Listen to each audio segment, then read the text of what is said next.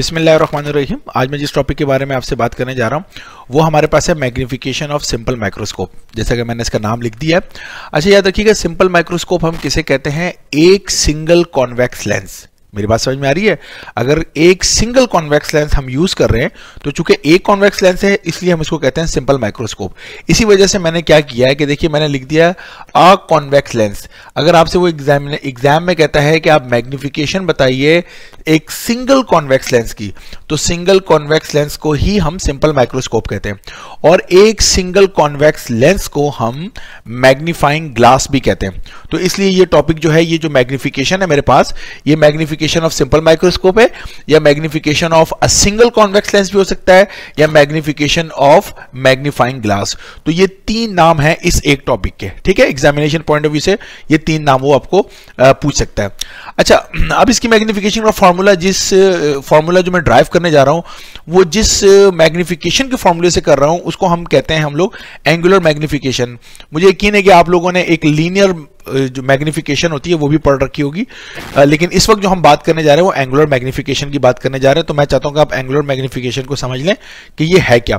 देखिए, अगर मैं एक ऑब्जेक्ट रखता हूं और उस ऑब्जेक्ट को देखता हूं तो मेरी आई एक एंगल बना रही है। तो उस ऑब्जेक्ट को देखने के लिए मेरी आई जो एंगल बना रही है, मेरी आई की जो मूवमेंट है, मेरी बात समझ में आ रही है? वो जो एंगल बना रही है उस एंगल को हम कहते हैं विजुअल एंगल। अच्छा, हमारी आई का जो लेंस है वो ऑर्गेनिक लेंस है। अगर आप किसी डॉक्टर की दुकान पे जाते हैं जिसपे आई की तस्वीर बड़ी करके बनाई होती है, तो हमारा आई का जो लेंस है वो चारों तरफ से मसल्स ने पकड़ के रखा हुआ है। अब इसकी वजह से होता यह है कि वो मसल्स जो है वो कभी उसको ऐसे पुश करते हैं और लेंस की थिकनेस ज्यादा हो जाती है जब हम करीब की चीज को देख रहे होते हैं। जब हम दूर की चीज को देखते हैं तो लेंस उसको स्ट्रेच करते हैं, वो सॉरी जो मसल्स हैं वो उसको स्ट्रेच करते हैं, तो लेंस जो है वो थिन हो जाता है, तो हम दूर की चीज को फोकस करने में कामयाब हो जाते हैं। इसका मतलब ये हुआ कि हमारी आई का जो लेंस है वो जिन मसल्स ने उसको सराउंड किया हुआ है उस लेंस को, वो उसके ऊपर एक प्रेशर अप्लाई कर रहे हैं।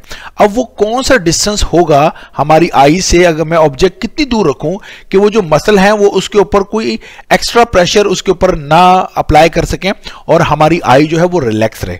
तो वो distance on average human being में कैलकुलेट किया गया है। ये जवान बंदों की बात कर रहा हूं, जैसे जैसे एज बढ़ती जाती है डिस्टेंस भी चेंज होता रहता है। तो वो डिस्टेंस जो है वो 25 सेंटीमीटर है, जिसको हम कहते हैं least distance of distinct vision, या नियर पॉइंट डिस्टेंस भी कहते हैं। ये दो नाम रखे जाते हैं इसके। तो इसका मतलब यह है कि मैंने अपनी आई के लेंस से कितनी दूर ऑब्जेक्ट को रखना है? 25 सेंटीमीटर पे। तो 25 सेंटीमीटर में मैं ऑब्जेक्ट को रख रहा हूं। अब इस वक्त जो मसल्स हैं वो मेरी आई के लेंस को जिसे पकड़ा हुआ है वो उस पर अननेसेसरी प्रेशर नहीं डाल रहे। तो रिलैक्स आई है, नियर पॉइंट डिस्टेंस या least distance of distinct vision मेरे पास कितना है? 25 सेंटीमीटर। उस पर मैंने ऑब्जेक्ट को रखा हुआ है और मैं इसको देख रहा हूं। तो मेरी आई जो एंगल बना रही है उस एंगल को मैं कह रहा हूं विजुअल एंगल विदाउट लेंस। तो ये जो मैंने एक आई बनाई है और ऑब्जेक्ट बनाया ए बी, तो मेरी आई से ऑब्जेक्ट कितने डिस्टेंस पर है? डी डिस्टेंस पर, जिसको least distance of distinct vision कह रहा हूं। और इस वक्त आई इस ऑब्जेक्ट को देखने के लिए जो एंगल बना रही है उसको मैं अल्फा से रिप्रेजेंट कर रहा हूं।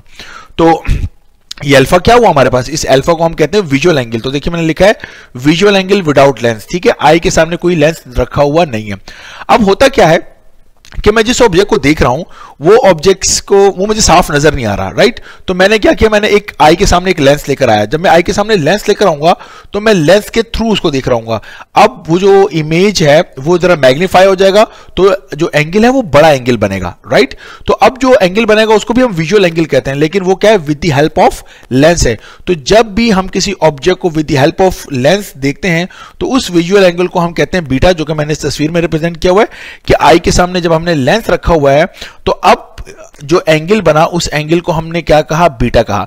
अच्छा, आप देख सकते हैं कि मैंने इस दफा, जब मैंने पहले आई के सामने ऑब्जेक्ट रखा था तो ऑब्जेक्ट की हाइट को मैंने ए बी कहा था, जबकि इस दफा जब मैंने आई के सामने लेंस रखा हुआ है तो मैं इसको ए डैश बी डैश कर रहा हूं। तो ए डैश बी डैश बेसिकली क्या है? इमेज है। किसका इमेज है? ए बी का, राइट। अच्छा, अब मुझे आप जरा सोचिए, खुद बताइएगा, अगर मैं एक ऑब्जेक्ट को देख रहा हूं और मैं जब आई के सामने लेंस रखता हूं तो फिर मैं क्या देख रहा हूं? क्या मैं ऑब्जेक्ट देख रहा हूं? जी नहीं, मैं फिर मैं इमेज देख रहा हूं।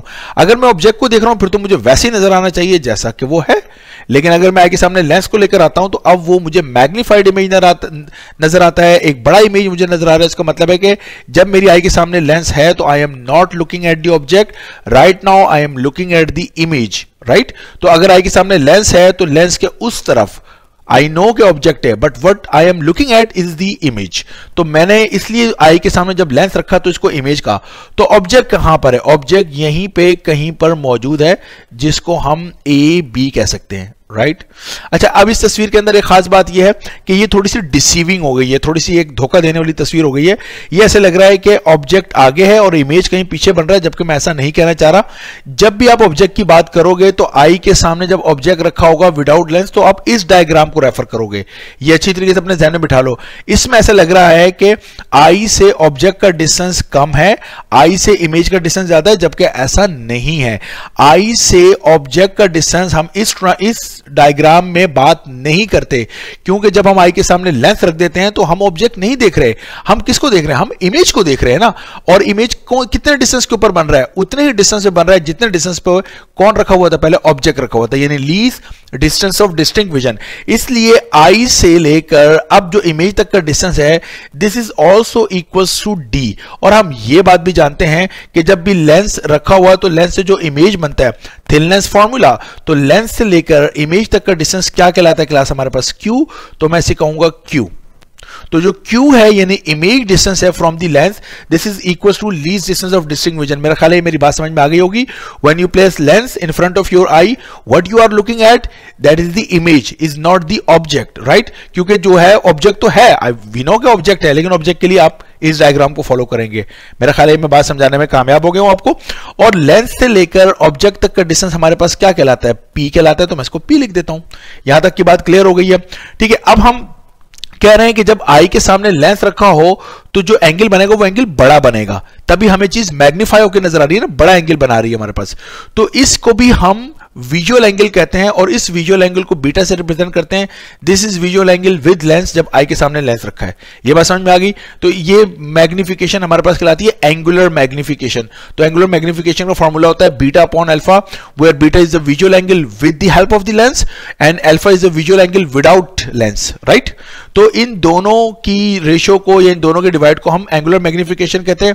चूंकि दोनों एंगल है, एंगल का कोई यूनिट नहीं होता, तो वो बात स्टिल वैलिड है कि magnification has no unit. Agreed. अच्छा, अब हम इसको जरा ड्राइव कर लेते हैं, और वो क्या है, हमने मैग्निफिकेशन मालूम करनी है किसकी?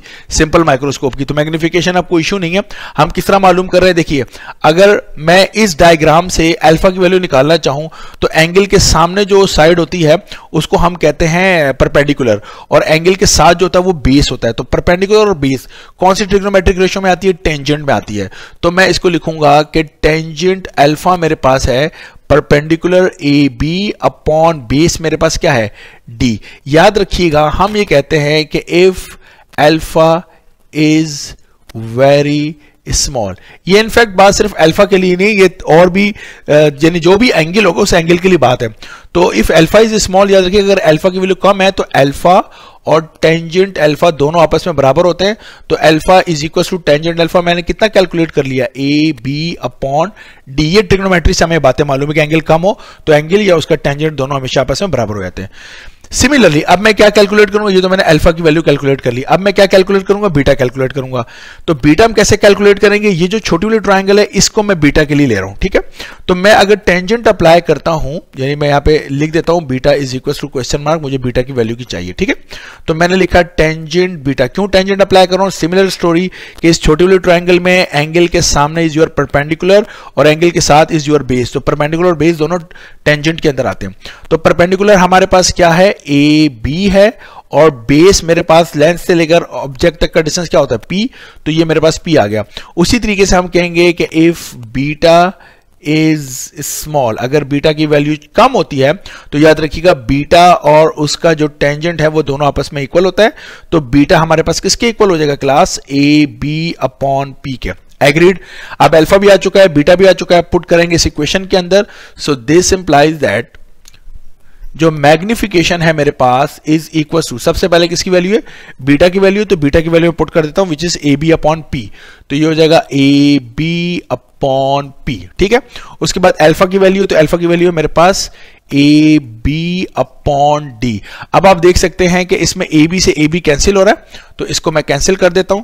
तो मेरे पास जो कुछ बचा वो क्या है? वो है मेरे पास 1 upon P divided by 1 upon D. आप इसको ऐसे लिख सकते हो कि 1 अपॉन पी इस डिवाइड को कन्वर्ट कर लो मल्टीप्लाई में, तो अगली टर्म को आप पलट के लिख दोगे, दिस बिकम डी अपॉन 1। तो डी को 1 से मल्टीप्लाई करो तो कितना बन जाएगा, डी हो जाएगा अपॉन, और p को 1 से मल्टीप्लाई करो तो कितना आ जाएगा p। तो m की वैल्यू आ गई मेरे पास d अपॉन p। अब मैं क्या कर रहा हूं, इस वैल्यू को यहीं पर रहने देता हूं, मैं अप्लाई कर रहा हूं, अप्लाइंग थिन लेंस फॉर्मूला, ठीक है। और ये थिन लेंस फॉर्मूला जब मैं अप्लाई कर रहा हूं, आई नो डेट कि thin lens formula is 1 upon F is equal to 1 upon P plus 1 upon Q के बराबर होता है, राइट। तो 1 अपॉन एफ, तो 1 अपॉन एफ ही रहा मेरे पास, इज इक्वल्स टू मेरे पास जो 1 अपॉन पी है, ऑब्जेक्ट डिस्टेंस है, आप यहां देख सकते हैं कि ऑब्जेक्ट डिस्टेंस पी है, तो मैं इसको पी ही लिख रहा हूं, और प्लस जो लेंस से लेकर इमेज तक का डिस्टेंस है क्यू, वो किसके बराबर है, डी के बराबर है, तो मैं इसको लिख रहा हूं 1 अपॉन डी। अब अगर आपको साइन कन्वेंशन याद हो तो मैंने आपको बताया था कि अगर इमेज वर्चुअल इमेज होगा तो उसका डिस्टेंस नेगेटिव लिखा जाएगा। अच्छा, अब ये बात भी है कि वर्चुअल इमेज आपको कैसे पता चला वर्चुअल इमेज है, तो मैंने इसके लिए वीडियो अपलोड किया, मेहरबानी करके इस वीडियो को जरा देखें, जिसमें मैंने रियल और वर्चुअल इमेजेस के फर्क बताए। मेरे ख्याल है पहले लेक्चर के अंदर मैंने इसकी इस चैप्टर का जो पहला लेक्चर है उसमें बात की है। मैं एक बार क्विक रिव्यू में आपको बता देता हूं कि रियल और वर्चुअल इमेज को पहचानने की सबसे बड़ी जो ट्रिक हो सकती है, वो टेक्निक हो सकती है, वो ये है कि लेंस के जिस तरफ ऑब्जेक्ट है, अगर लेंस के उसी तरफ इमेज हो तो वो हमेशा वर्चुअल इमेज होता है।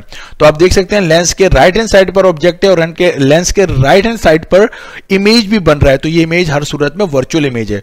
और वर्चुअल इमेज के जो डिस्टेंस होते हैं वो हमेशा नेगेटिव में लिखे जाते हैं, सो I have to place a negative sign here. ये बात समझ में आ गई होगी, मेरा ख्याल है आसान किस्म की बात है, ठीक है। अब मैं क्या कर रहा हूं, मैं पूरी इक्वेशन को ना डी से मैं मल्टीप्लाई कर रहा हूं, तो मैंने इधर लिख देता हूं कि multiplying D on both sides. अच्छा जी, अभी कर लेते हैं, ये हो जाएगा D upon F is equal to, ये हो जाएगा D upon P minus D upon D. तो डी से डी हमारे पास क्या हो जाएगा, कैंसिल हो जाएगा।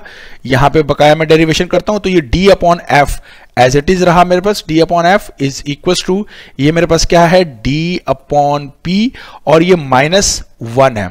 तो आप देख सकते हैं ये -1 इक्वेशन के इस तरफ आगे +1 हो जाएगा, तो ये मेरे पास हो जाएगा 1 plus D upon F is equal to D upon P. और ये डी अपॉन पी मैंने क्या कैलकुलेट किया हुआ आप देख सकते हैं, मैंने किसके बराबर कैलकुलेट किया, एम के बराबर। तो इस डी अपॉन पी की जगह पे मैं क्या लिख देता हूं, एम लिख देता हूं, तो M is equal to 1 plus d upon f.